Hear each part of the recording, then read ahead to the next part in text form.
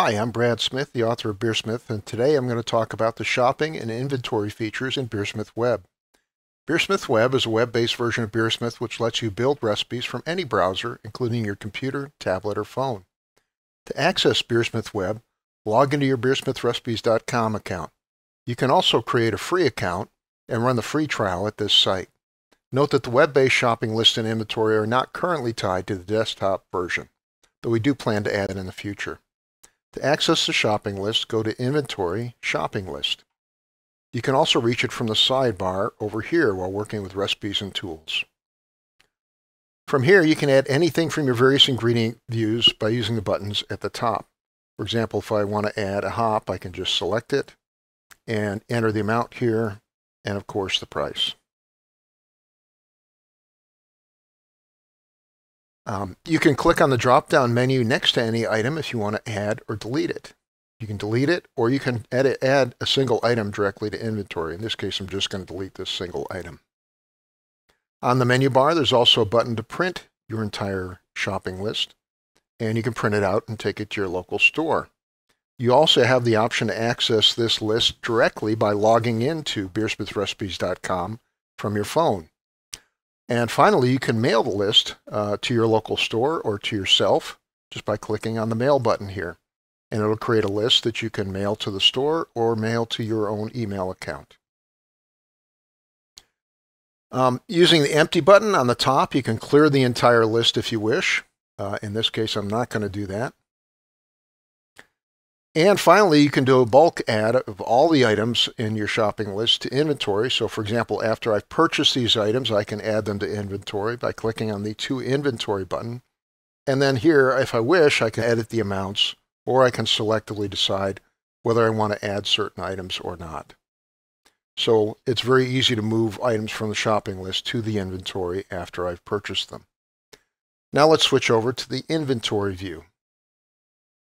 The inventory view looks very much like the shopping list view. Again, I've got a list of items here. I can, much like the shopping list, add any item that's in my ingredients list just by clicking on the Add button up at the top and then selecting the item. I can also delete items by going over here to the little menu button next to the item and clicking on Delete, or clicking on Add to Shopping List if I want to add an individual item to the shopping list. Note that there is a reorder threshold here for each inventory item, so I can set the reorder threshold to be higher or lower than my current inventory. And as you can see, it'll actually highlight items that are below the reorder threshold, so I can look down the list and see which ones need to be reordered. Of course, you can print the inventory view by just clicking on the Print button here.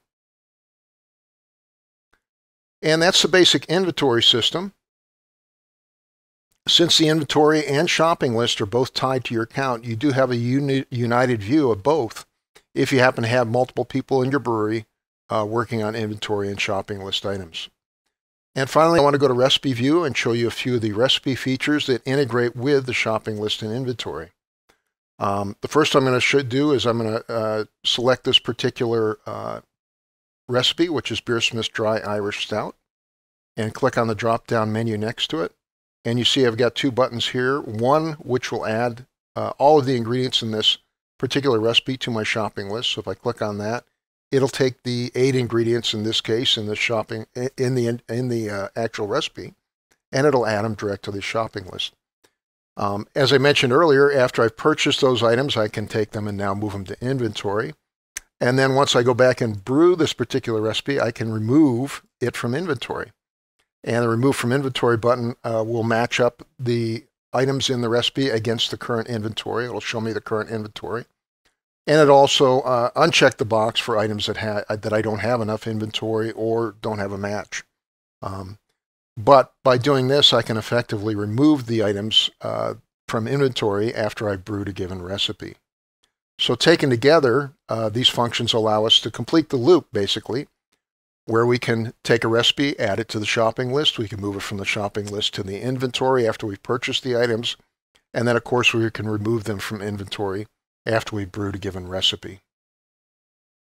There's one more feature I do want to show you. If I click on a given recipe and open it for editing, There is a button here that'll update the prices for this recipe, and it does this by going out to the inventory and pulling the latest prices from inventory, and then it'll update the total cost for the recipe based on those given things. So, that's a summary of the shopping list and inventory features in BeerSmith Web. You can give it a free trial at any time by setting up an account at BeerSmithRecipes.com. I'd like to thank you for listening.